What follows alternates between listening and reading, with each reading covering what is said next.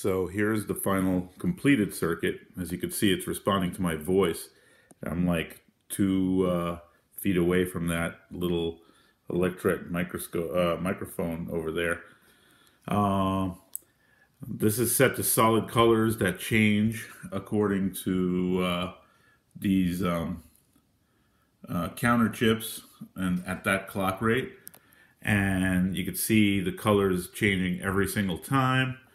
I'm going to try it with a little royalty-free music, and let's see what happens. Hold on. Let's go.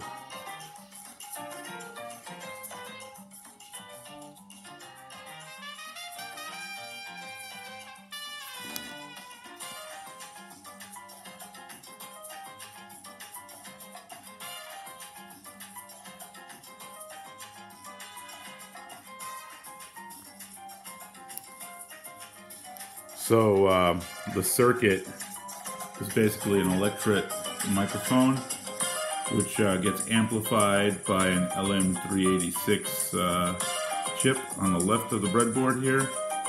It goes to another op amp, an LM324, through active high pass and low pass filters, and it goes through a diode and a resistor capacitor network to ground, which is a peak detector circuit. And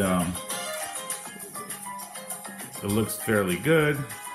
You could see on the oscilloscope the peak detector circuit moving with the amplitude. If you could get a focus of it here. And you can see when I stop it, it only responds to my voice.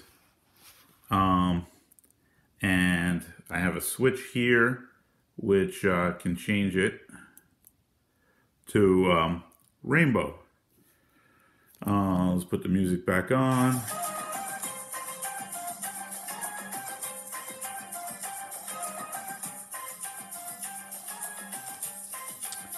So I described this circuit previously in a previous video. Basically, I have a flash analog to digital converter, which is getting clocked in at 1/24th the clock speed to the neopixel driver, the data in. So you can refer to the previous video for the circuit itself, but I finally have it on a perf board here. And that's the completed circuit. Really have no other features to add to this, except for maybe some minor sound engineering stuff to shape the waves and things like that, and adjust the gain and volume and all that, and add a line-in feature. But that's basically it. I hope you guys enjoyed it.